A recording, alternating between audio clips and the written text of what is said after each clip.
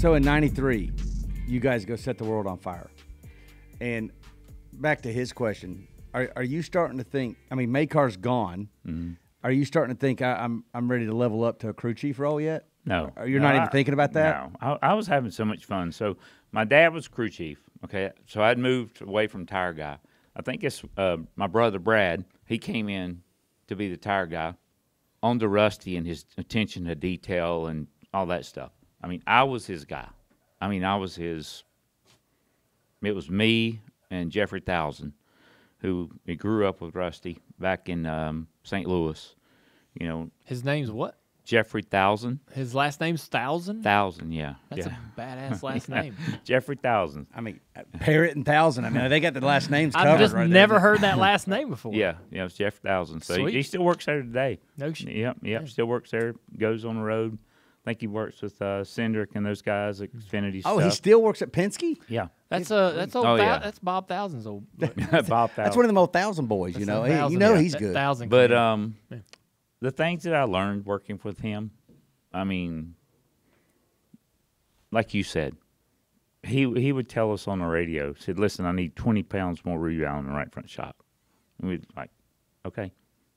And guy go build a shock, put more rebound in it, and there he goes, faster. Yeah. I mean, I did all the suspension stuff and chassis stuff, so I had to rate all the springs, every one of them, by hand. We didn't have that machine. Had to rate every one of them. And, I mean, we had all these hypercos and all this stuff. So I was that guy, and I had all these lists, and, you know, I had everything. Yeah. So when he said, he'd be walking around the car. I'd be setting the car up, and he'd look at me measuring right front frame height, and he says that right front frame height, is it 6 inches? And I'm like, no, it's like 6 1/32. He goes, I want 6 inches. And I'm like, okay. Yeah. So, I mean, that's how I learned to be like the chassis guy, you know. So that was 93 and 94 and then into 95. Oh, you started 95 still with Penske? Because I know 95 is when you went to Yates, right? Yeah. Started out in 95 with Rusty. And we were at Charlotte. It was October. I'll never forget. October 1995. Larry and Robert had mentioned something to me. Larry McReynolds, right? McReynolds, Robert yeah. Yates, yep. Yeah, they mentioned something to me a few weeks earlier that they were looking to start up a new team, and they were interested in me being the crew chief. And I'm happy.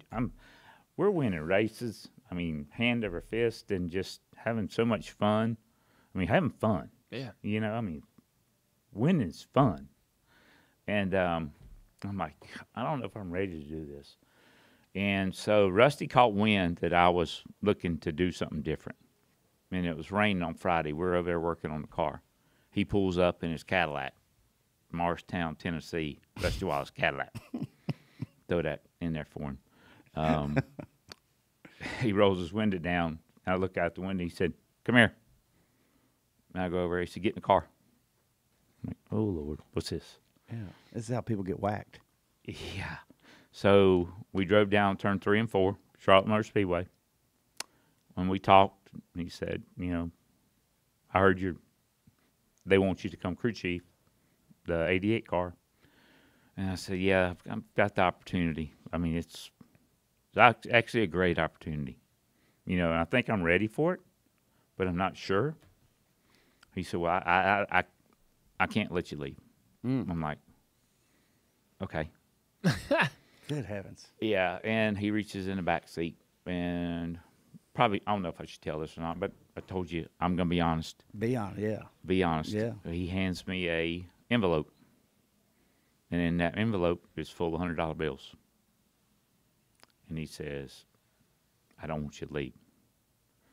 I took the envelope, went back to the garage. I put it in my briefcase, went home. That was a tough decision. I called Jimmy Maycar that night and told him, you know, about the opportunity I had. He goes, man, that's a great one.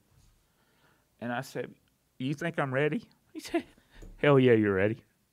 I said, I know you are. He said, I watched you. I trained you. you grew up with me.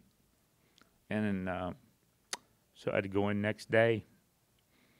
Actually, I waited till, I think it was Monday or Tuesday after the race, after the Charlotte race. And we were at the shop up there here in Mooresville. And Rusty walked by, setting the car up for the next week. And I said, hey, man, you got a minute? I need to talk to you. And he goes, yeah, sure, come on. Then we went into, I think, engineering office, Dad's office, something like that. And I said, hey, listen, I'm going to take this opportunity. He said, really? I handed him an envelope. And I said,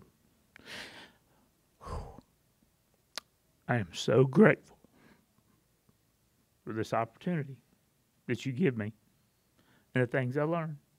I said, but I got to move on. I got to do it. Got to try. Man, the rest is history. Man, that's emotional for you. Yeah. That's how much Rusty means to you. Oh, yeah. I mean, that guy taught me more about race cars. And I was able to transfer everything that I learned from that man and my dad to my success starting out in 1996 with Dale Jarrett to this day. Man, I didn't know that was as difficult of a decision. Yeah. So sorry. You're good, buddy. You ended up crew chiefing in 1995. So you make that decision in the middle of the year. Yeah. Or during the year. Right. Yeah, late in the year. You All said right. October. It was October. Right? Yeah. Ernie runs 3 races. You crew chief those races. Yeah. So let me ask you. Okay. So this is obviously a really hard decision. Mm-hmm. You have emotions about it even today.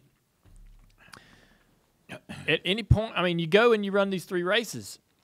You had to prepare. You're in the shop. You're crew chiefing on from the shop floor, which is a little bit different than being at the racetrack. Mm-hmm. You go to the racetrack, and you go through these 3 races with Ernie. At any point in this experience in 1995, are you thinking, I made the wrong decision? Absolutely not. Never. Never. So from the moment you hit the shop floor at Yates, I never looked back. It was the right choice. Yeah. You knew it. Yeah. So when I made that decision, after me and Rusty talked, it was, I think it was an off weekend actually, and Ernie was testing at Rockingham. And Your car. It wasn't my car. Not your car yet. James Ince was actually the crew chief. And he knew nothing about this. And me and Robert got in his Lincoln Town car, mm-hmm. and we drove down to Rockingham. And we talked the whole way down there about all this stuff. Like, man, we're gonna do this, we're gonna do that. You're pumped. You're ready. Oh yeah. You're like, he was so excited because I was just telling him all the stuff that I'd learned, the things that I felt like that I could bring to the table, and How old are you? I'm nervous. It was 1995. Let's see. 30 years old. 30 years old. Yeah, 30 years old. That's young. Yeah.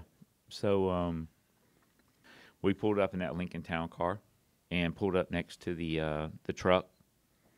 And Robert gets out. I open the door, and I stand up, and the guys in the garage looked and went, "Holy, what's he doing here?" You were the enemy? They didn't know I was coming. Yeah. So did they know you were the crew chief or going to be? Well, they figured it out. I'm sure. Real quick, I'm sure. Point. Do you want to hear the rest of that conversation with Todd Parrott?